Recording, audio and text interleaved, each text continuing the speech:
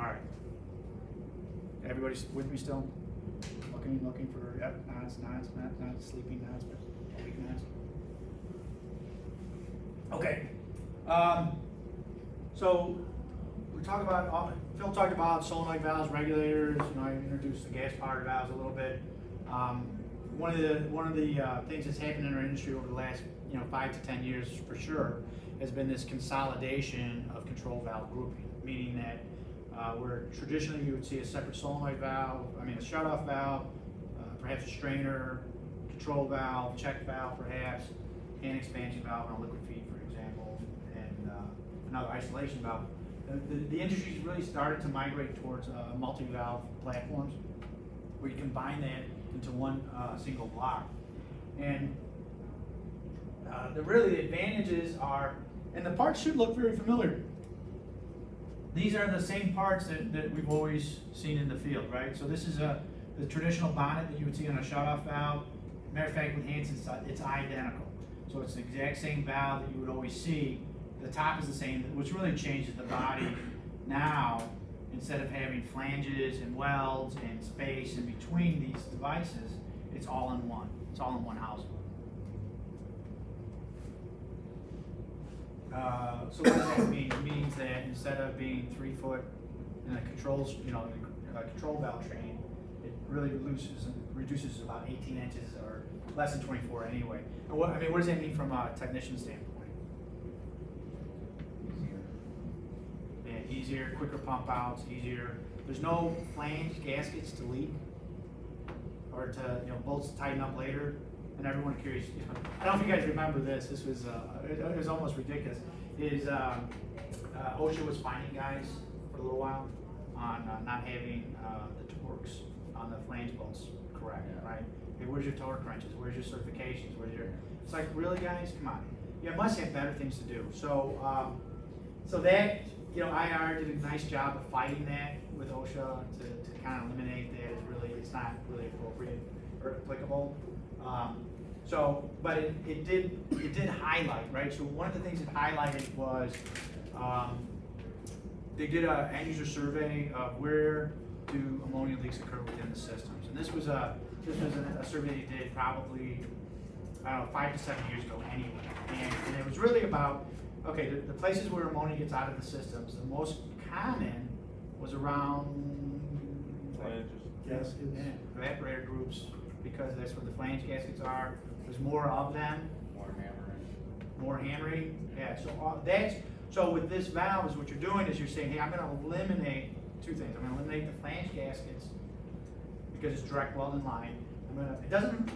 Don't confuse flange gaskets with bonded gaskets. You're still going to have to service the valve, but the difference is that sealing surface is not in line with the pipe. So you're not having that push me, pull me against that sealing surface where the main joint here is a direct welded to the pipe. But a lot of guys have trouble with low ranks on that. They may. What I can tell you, what I will tell you is, I think the service interval's pretty. I think the common practice is, and it's probably unfair, right? I think the common practice is maintenance when it breaks, right? That's the kind of the PM schedule. It's okay. The PM schedule is not, do this every 3 years or 1 year or 6 years. It's do it when it breaks, and then when you do a break, then I'm going to do these other things. That's what I've seen, and Hansen hasn't provided really firm guidance around that, and the reason we haven't provided firm guidance around that is because if we put it in writing that says you shall, you must, what does that mean to you guys? You better. It means you better, right? Or some guy with a ticket book's going to start writing tickets, and it's an unfair burden, right? And I think my personal and professional take on it is it's not about a prescriptive schedule that's not from a generalist point of view, right? We could say, as a manufacturer, you take, valve, the O-rings, whatever. Eventually, the O-rings do fail. There's no doubt. Anybody's. It's just a matter of time. But things that depend.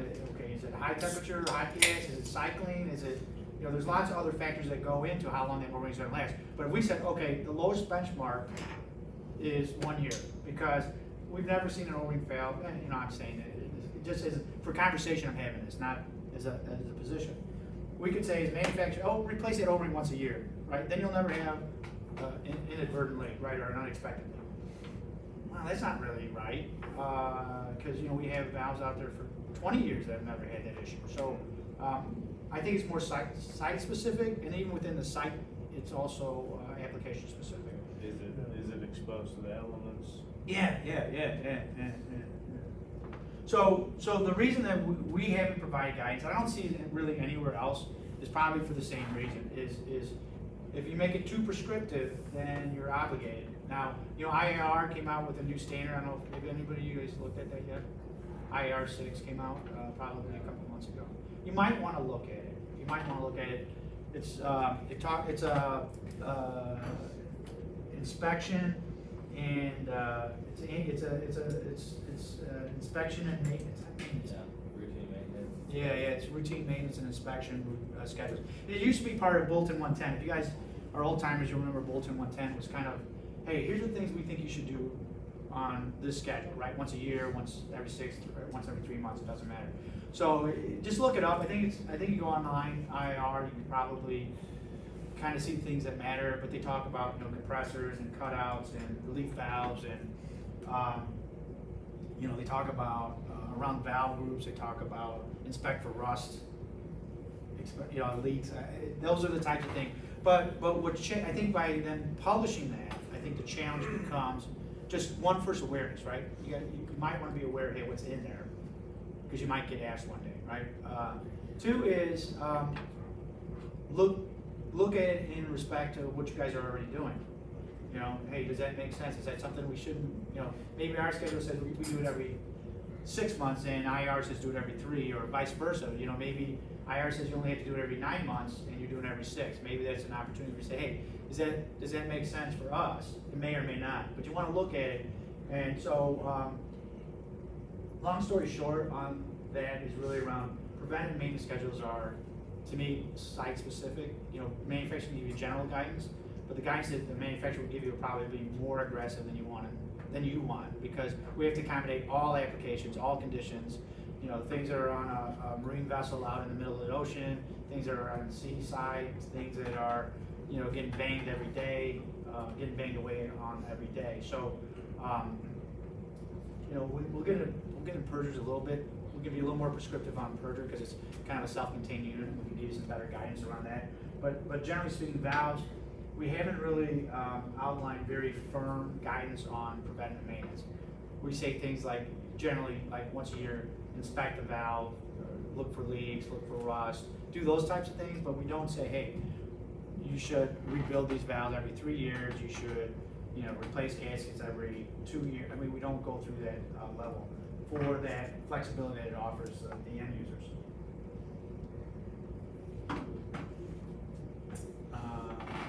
How are we doing on time overall, Dre? I got 10:10. We got till when? We got till noon. Lunch is coming in at 11:15. Okay. Let me see where this thing where I can shave some time, save it more for the purge. Are you guys interested in talking about purgers before you guys walk out of the building? Purgers, anybody purgers? Yeah, I'd like to. Okay, so I want to make sure I save enough time for that, because there's a lot of questions that usually come out during the purgers talk. Okay, so yeah, okay, so I'll just touch on a couple things. So manual opening stems, you don't see it here, it's on the back side. These are shut-off valve stems. With Hansen, it's always in the same direction, meaning it's always in for manual, out for automatic. Phil described that before. It's not true of everybody, right? So, you know, if you have a brand X or a brand Y, you have to be very careful to know, because some valves, manual is out and the opposite for in. So if you're walking up to a valve and you're about to do service, you know, if it's a Hansen valve, I can guarantee you what it is, right? It's always in for manual, always out for automatic. But if you walk up to a brand X or Y, you may really want to, you know, make sure you understand the operation of manual open, because what can happen is you think you're manual, that you jacked open, you pumped out both sides of the valve, but you're actually in automatic, and it can be a really bad day. So always main open stems. These valves, we always put the valve stems in the upper position. Lots of gauge ports, so you can sense both sides of the valve's pressure at any point.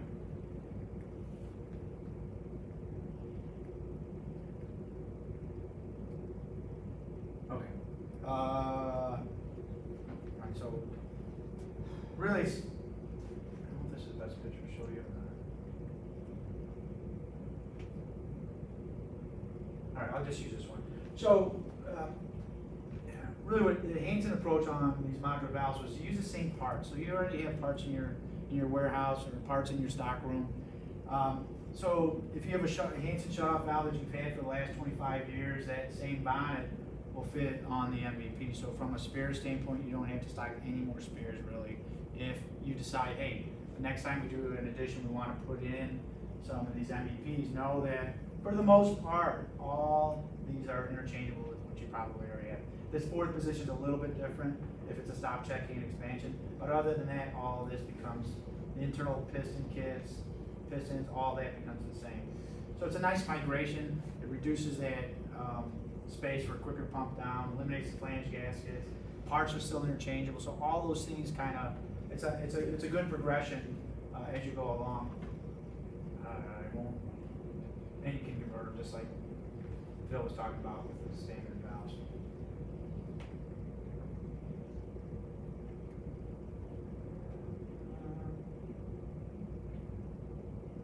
And I won't bore you with this either. Other than to say that from the outside, you can kind of recognize. I mean, this is a cutaway. It's kind of unfair to show it to you this way, but from the outside, you can clearly identify this as a shutoff valve. This looks like a strainer, so there's a strainer housing inside of it. Control valves always in a position, what we call position 3. So this is position 1. This is always position 2. This is always going to be shut off. This will always be a strainer. This will always be a control valve. Now the top may be different. Sometimes it might be a pressure regulator. Sometimes it could be a motorized valve.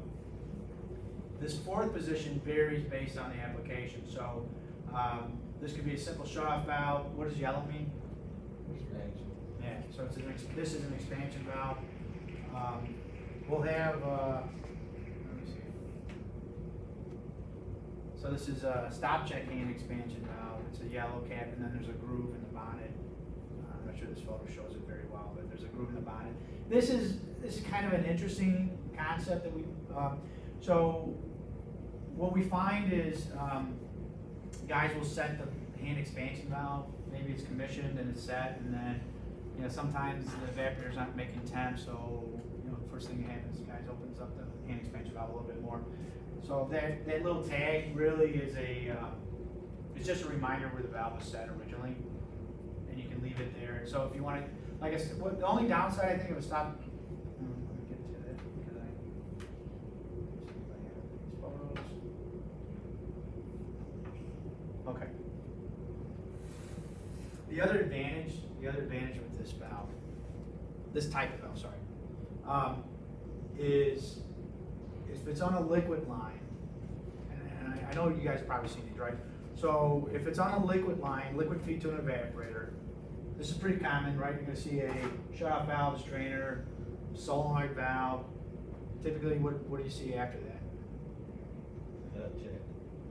Yeah, usually you will see a check valve, and then after the check valve, you might see a hand expansion valve. Maybe after that, you might see a shut-off valve. Depends who shut-off valves it is. And so, what else do you see? This is a tough question, so I'm not expecting you guys to get it right away. What else do you see between the check valve? What else do you see between a check valve and a shut-off valve or the hand expansion valve? Depends what the application is. It's a liquid on a liquid line. On a liquid line to an evaporator. What do you see? Purge valve. Yeah, purge valve, exactly. And why do you? It's a USB drive. It's pretty big, and it's got a lot of the Hansen stuff on it. Why do you need a purge valve there? You're gonna need to build up pressure up. Yeah. So on a normal configuration, what you're going to have is you're going to have a check valve, which is a one-way valve. On the outlet, if you isolate, and if you don't do it properly, you're going to isolate that valve. What's going to be in between those two things? That's why, and that's why you need the purge valve behind there, right? because you need to bleed off or ensure that you're not going to have pressure built up between that. When you go to a stop check valve or stop check hand expansion valve, those two seats, the shutoff valve seat and the check seat, are one and the same. So there's no possibility to trap liquid in between because it doesn't exist. So it's one seat, so you can't trap between the two isolations. So this is, to me, philosophically a safer approach because it eliminates, everyone can have a bad day, and this kind of eliminates the what they call administrative controls around when you do a pump out. This doesn't require it because it's they say that there's a term inherently safer, right? There's the technologies they talk now. That's, to me, an inherently safer design, meaning that it eliminates that possibility altogether. Not to say what you have is bad or what we've done for the last 150 years in this industry is wrong. It's just that, hey, as technologies advance, as different designs come about, there's some advantages, right? There may be some advantages. And it's nothing that you would say, hey, rip everything out and put these in. It's just as you go forward, think not just about, hey, I'm saving some welds, I'm saving some flange gaskets, I'm inherently safer because I eliminate that risk to my employees.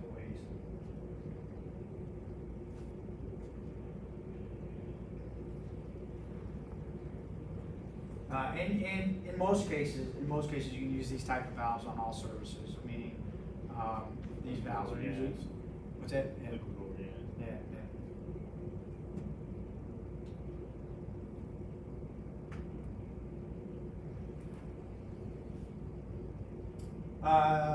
Yeah, this is just showing a variation of the piping system. Not worth spending a lot of time on. Yeah, so here, this is just a quick, we call it quick sizing chart. So 30 ton, or let's say 25 ton, just make the lines easier to follow. So here, the high gas valve, MVB 25. 25 is a 1 inch. So most people are familiar with this now, but 20 is a 3/4 inch. 1 inch, 1 1/4 inch, 1 1/2, 2 inch. So from an evaporator sizing standpoint, you can see that it covers quite the range as far as capacities. 30 tons, pretty typical. But what I like to look at is, we talked as you go lower in temperature, the valves get bigger, and here's it's kind of demonstrated here. So same 25 ton evaporator drops down here. Where are we? Okay, so 25. And you might get away with a 1 inch valve here at plus 40. At same tonnage, you're all the way up to 1 1/4 inch. You're already up in 1 1/4 inch at plus 20. Now as you drop down even lower at 0 degrees, you're up to 1 1/2 inch. So this is an example where size matters, right? So same tonnage, but a lower temperature requires a larger valve.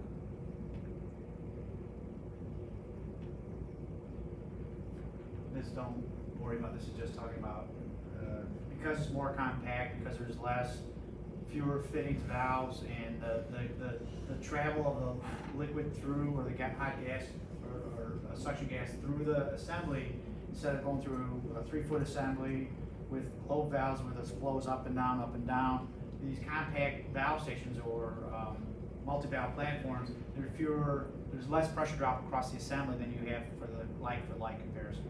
So a lower pressure drop is an assembly than traditional valves for the same function. And this, oh, sorry, I guess I will show that too, just because it's there. So this is showing just a simple shut-off valve strainer, solenoid valve shut-off valve configuration. Liquid feed, 30, in this case we're talking about 30 GPM. So, so then what we call a multi-valve platform is about 8 pounds. That same application, same conditions, would be about 18 pounds of pressure differential across that same valve assembly in a traditional configuration, meaning separate components. So it's more compact, but also has less pressure drop across the assembly.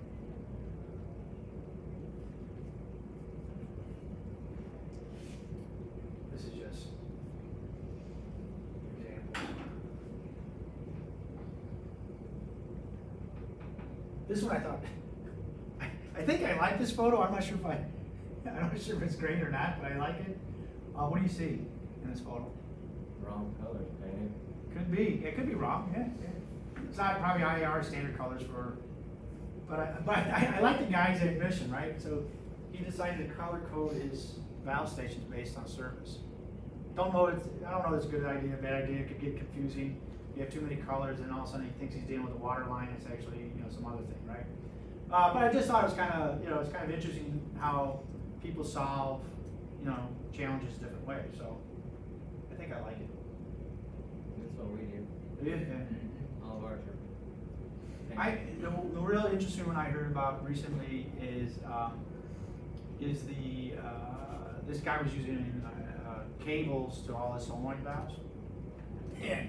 And he said the first time we did it, they were all black cords, right? And his service guy went, to do a pump out and service the valves, and he took all the coils, just like your spark plugs on your car, right? You take one off at a time, right? Yeah. You don't take them all off, and didn't quite get figured out until quite a while later. So then he started going, hey, I'm going to color code my cords in, so I know exactly, hey, red goes with the red valve, blue goes with the blue valve. So it's interesting. Yeah, like I said, there's lots of different, really good ideas out there.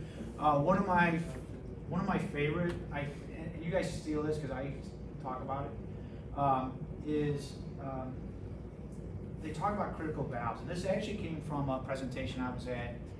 I would say this is probably 7, 8 years ago or more now. It was after a major ammonia release that was related to a fire. No, actually the ammonia release was there, but it was minimized because of this man's efforts.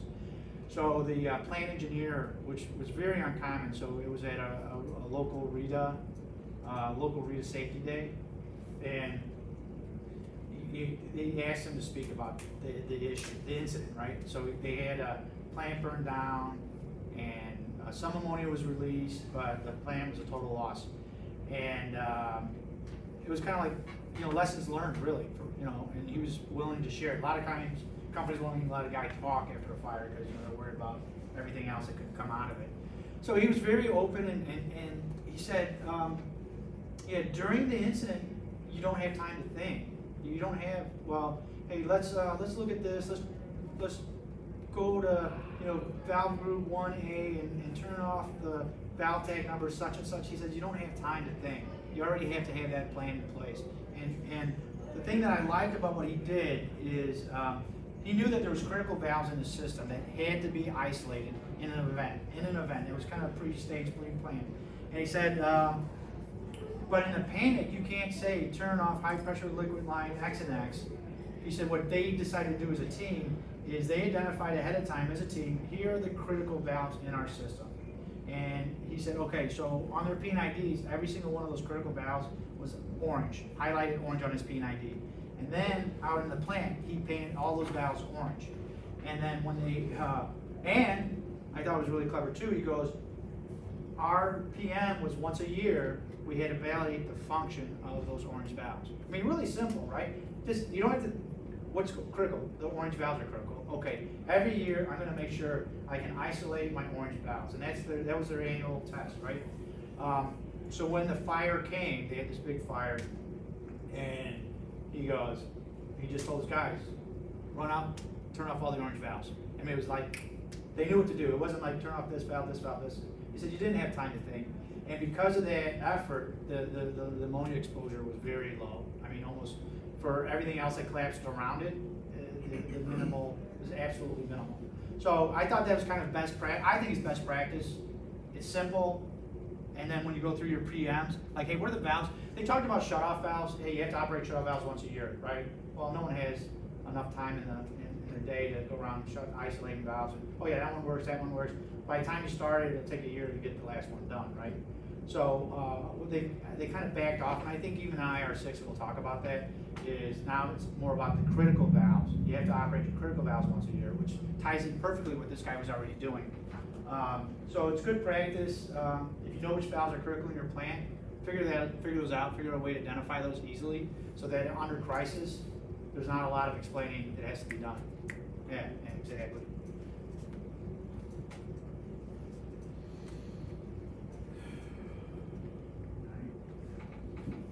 How are we doing on time? Okay, so it's 10:30. You got 45 minutes to lunch. Do you You guys need a little break, or you guys rocking and rolling still? I'm fine. You good? Good, good.